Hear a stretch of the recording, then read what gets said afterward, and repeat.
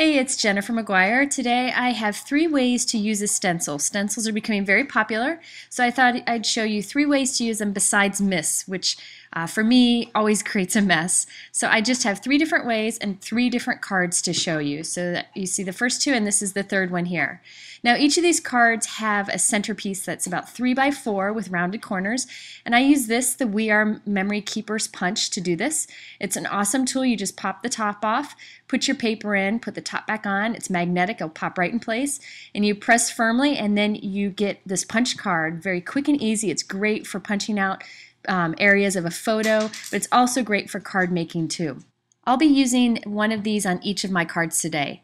Now the stencil I'll be using today is this one on the right from Simon Says Stamp, and it is called Make a Scene. And what's really unique is they offer the inside pieces for masking. So that's what you see on the left there, and I'll be using that on one of my cards.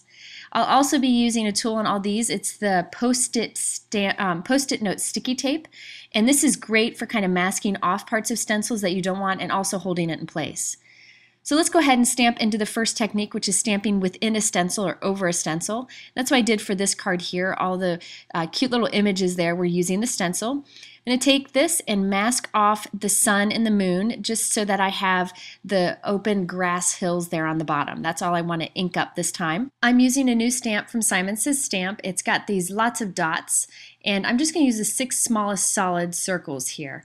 This is a great stamp set for lots of techniques, and this is a perfect example. I've done this before where I die cut an opening and I stamped inside of it, and I wanted to show you how I did it with this stencil too. I'm using 2 shades of green ink here from Hero Arts. One is the Grass Chalk ink, and one is the Shadow ink in Green Hills. And I just wanted to do 2 shades just to kind of add some depth. So I'm just going to go ahead and start with the biggest of my images and fill in quite a bit of the area with the large images. This will save time. The more big images you use, the less you have to fill in.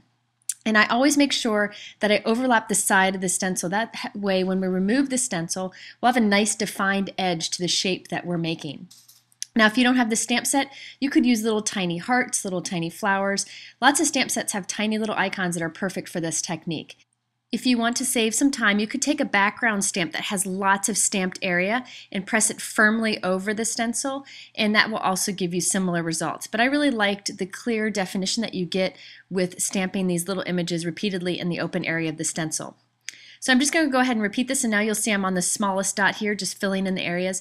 This may seem like it takes a lot of time, but you get quick moving. I have lots of the dots mounted onto different parts of my acrylic block here. It really doesn't take much time at all. And you'll see when I remove the stencil, I get this nice defined area thanks to the stencil. It makes it very quick and easy. Next, I'm going to do the sun. I decided to do the solid circle here for the sun. I'm going to use 2 shades of ink. I'm going to use the Hero Arts Soft Apricot ink and also the Hero Arts Butter Bar ink. So I'm going to do the same thing. Make sure you overlap some of your stamping on the edge of the stencil so you get a nice defined edge. And then just go ahead and fill in, starting with the bigger images and working your way to the smaller images to fill in any little openings that you may have. Now, if you don't have the stamp set, you could use an eraser top, like a pencil eraser top, to do little dots if you wanted to. Lots of things you could use for this. Then I use the cloud with Soft Pool and Tide Pool inks just to get some kind of teal color for the clouds. And I'm going to do 3 clouds on here, 2 of them hanging off the edge. So I'm going to go ahead and skip forward since I have 3 cards to show in this video. I wanted to show you how I did the little greeting here and the little heart. I'm using a stamp set from Simon Says Stamp. It's called So Beautiful. There's lots of words here that you can piece together to get different greetings, and I'll use it on the next card too. And I love the greeting, What a Beautiful Day. Lots of occasions that you can use this for. So I'm going to mount that onto my block. I like to use grid blocks like this, one from Fiskars, so that I can line up my stamping when I have a greeting like this. And I always use my Hero Arts black dye ink because it gives a nice crisp image. So I'll go ahead and stamp this on here. And since this is pretty bright card here, I want to make sure that I use the black ink so it stands out nice and grabs attention from all the colors on the card. Next, I wanted to add a little something to the background, so I have this beauty text background from Impression Obsession. I love it because you can stamp it horizontal or vertical because it's a really big square stamp. And I'm just stamping with Tide Pool onto a Hero Arts note card. Just gives a little something interesting to the background. I used the Simon Says Stamp little mini heart die that you see on the left there to cut this little red heart, and I'm covering it with Wink of Stella glitter pen just to get a little bit of shimmer to it. Then I'm going to put a coat of glossy accents on top.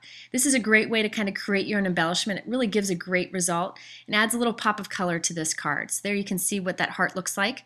So that is the first technique that you can use a stencil for, to stamp inside the open areas of the stencil. So the next one is a little more obvious. It's to ink over the stencil.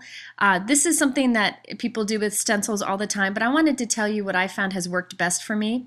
I did this to create this kind of soft background behind the big stamped greeting. Now I find the best inks to use and inking applicator to use when doing stencils is to use distress inks. So I'm going to go ahead and put my mask in place and use my Post-it sticky tape to hold it down, and also to mask off any areas that I don't want, so I don't end up getting it messy or colors where I don't want it. So I'm using the ink blending tool from Ranger and Tim Holtz and a distress ink. This one's the Mowed Lawn. Now you'll see I'm using like the outside edge of my inking tool to pull color into it from the stencil into the paper. This gives that nice dark edge along the stencil edge, and it makes it super quick and easy, and it blends so easily, so you don't have to spend a lot of time. Super fast. So here I'm going to do the cloud. I'm using Tumbled Glass, which is a nice soft blue color.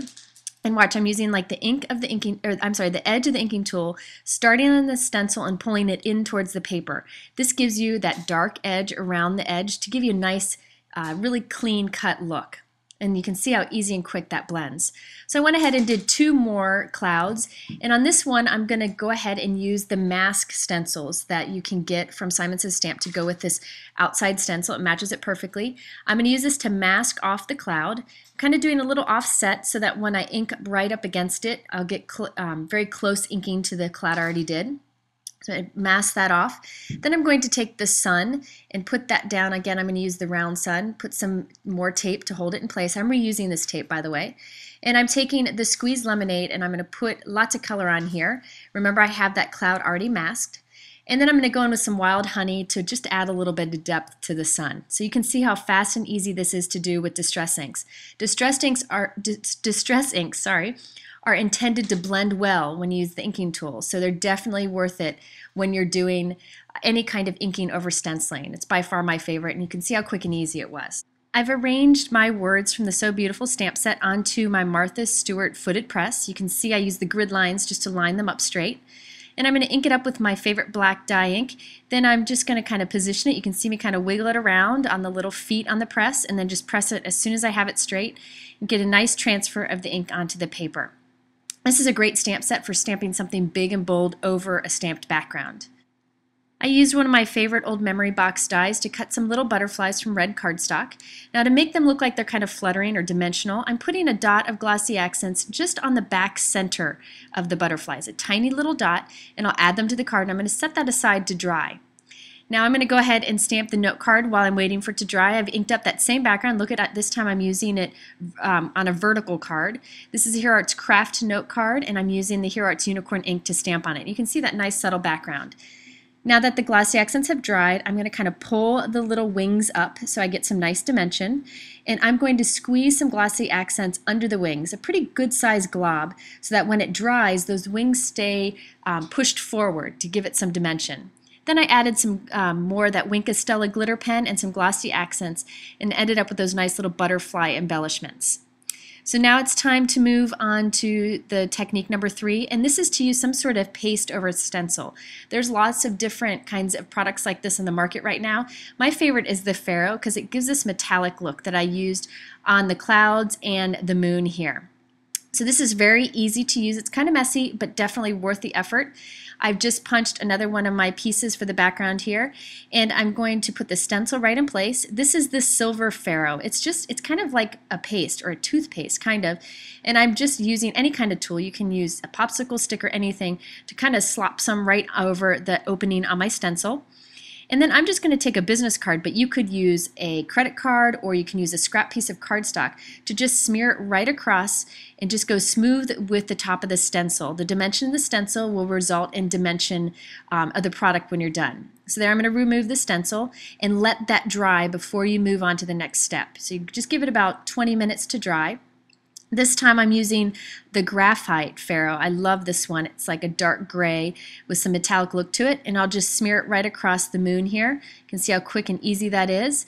And you want to wipe your stencil off very good quickly before this dries after you've removed it. Very easy to do. You just want to clean it up pretty quickly so it doesn't dry, otherwise it's harder to get off. Now I'm going to let that dry and do 2 more clouds. You can see I've done 2 more clouds there.